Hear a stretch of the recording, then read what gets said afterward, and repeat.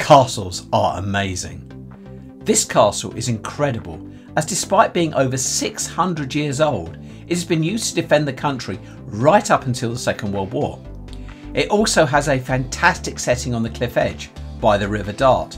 Amazingly, in medieval times it was also the home to a massive defence chain. More about that later in the video. I aim to visit and make short videos on many castles across the country, in addition to my regular ones, so please like, subscribe and click the alerts bell for future releases. Brought to you by Eclectic Experience, change seen through images. Be sure to stay to the end to hear all the magnificent details. This is Dartmouth Castle, Devon, England, roughly between Exeter and Plymouth. It is situated on the River Dart, next to the town of Dartmouth. It is a Grade 1 listed building. What we see here today is a real mix, from the ruined medieval to the mid-20th century. This was an important location. This is a plan of the castle, as seen from an information board. It is a reconstruction of how it might have looked in 1550. This is a map from the guidebook showing the current layout of the castle, which we will use to move around the site. We will start with the original castle. This is a view of the oldest remaining part of the castle. The original walls and towers were started in 1388 and were designed to stop enemy ships passing towards the town and to defend itself should it be attacked from the ground. We can see the high wall and tower. Being at the end point of the cliff, it was a strong defensive position with a sea on nearly 3 sides. The person who built this was what was known as a merchant adventurer or privateer. Before there was any real navy, the government used to encourage boat owners to attack and steal from the boats and countries England was at war with, France at this time. This was John Hawley, born in 1350 and died in 1408. So famous, he held the position of mayor no less than 13 times and has a brass plaque in the Church of St Saviour in Dartmouth, where he is buried, shown here. Inside the castle grounds is the Church of St Petrox. We can see here it stems from a religious building that existed long before the castle was built. St Petrox is actually the name of a 6th century Welsh prince who turned missionary. The graveyard was added by 1600. Inside the church there are several brass memorials. Money was generally spent on the castle when war was imminent. This certainly happened around 1539 when Henry VIII was expecting an invasion. It was also the time that an additional fort was added nearer the town, called Bayard's Cove Fort, which I prepared another video on, see the link at the end. This is the gun tower. On the top floor of the tower we see battlements and a further small tower. This roof was designed for the use of handguns and longbows. Notice also how on the land side the wall is higher than the water side. This is because the defenders would be vulnerable from attack from the land due to the high ground above. The higher wall also gives more protection. This is the roof turret.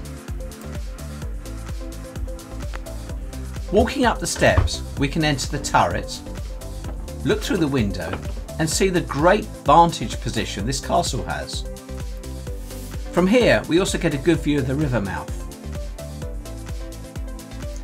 Going downstairs we come to a large open area and the site of an important mechanism, the harbour chain. The harbour chain was literally a chain laid across the river. It would force enemy boats to stop so they could then be shot at from close range, both from this castle and from Kingswear Castle across the river. If we look at the square hole in the wall, this is where the chain entered the castle and was tightened as necessary. The chain was only used in times of war, as it was difficult and expensive to keep it in place. To install it required boats with rollers to be anchored in the fast flowing water and a lot of effort to lift it manually. The tension would also have to be constantly adjusted with the tides. This is a picture from the guidebook demonstrating how it was operated. The chain was recorded as being in store in 1661 and a short length identified in 1715, so it was almost certainly not used after this time. Interestingly, although a chain was not used, a floating boom was put across the River Dart during the two world wars of the 20th century to stop enemy vessels from entering the channel. The lighthouse. It was only when I checked the guidebook that I realised that the high tower in the middle of the castle was in fact a lighthouse. In the Middle Ages, it was not uncommon for the priest of the harbour chapel to maintain a light on the church tower to help guide ships. This might have happened here, but there is no record. In 1857, this lighthouse was finished and a fixed red light displayed. However, it was only used until 1864 as there was a design flaw. It couldn't actually be seen by ships coming from the southwest, so it was replaced by one on the opposite side of the River Dart. Dartmouth Point Battery. This part of the site has been rebuilt multiple times as gun technology has improved and required different buildings. The gun tower looks out over the bay. The exact dating of when it was built is not known, and it could have been built on the remains of a tower from the original castle. But by the end of the 1400s, it formed a purpose-built gun tower, the oldest known purpose-built coast artillery fort in Britain. As we can see here, the castle has a thorough display on the history of guns that could have been used at this castle. The gun crews were mainly volunteers from the town, and it is worth noting how potentially dangerous this was. The castle contained enough gunpowder, stored in the magazine, to blow itself up completely, so extreme measures were taken not to create any sparks, and in the procedures for handling the gunpowder. If we go through the guardroom entrance and down the staircase, we can see some of the measures. On entering, on the right, here there is a narrow passage that at first seems to have no purpose. It runs the whole length of the magazine, but its name, the lighting passage, explains what it is. There are glazed windows that allow light into the magazine handling gunpowder and exploded materials. This meant that naked flames, in a time before electric light, were shielded from the gunpowder, but that those working in this area could see what they were doing. Walking down the next corridor, the main magazine, we can see some of the lengths gone to prevent explosions. The first room was used in the 1860s for soldiers so they could change out of uniform and put on magazine clothes. These were pocketless, made of a fine weave so gunpowder could not get caught in the fibres, and they were paired with canvas shoes, all for safety and to prevent sparks. Here in the gunpowder magazine, we can see the other side of the window from the lighting corridor. It provides a dull but usable light. Moving to the 20th century. Interestingly, the English Heritage Gift Shop occupies the site of one of the World War II guns. The big window looking out to sea used to be the opening for the gun. Military action.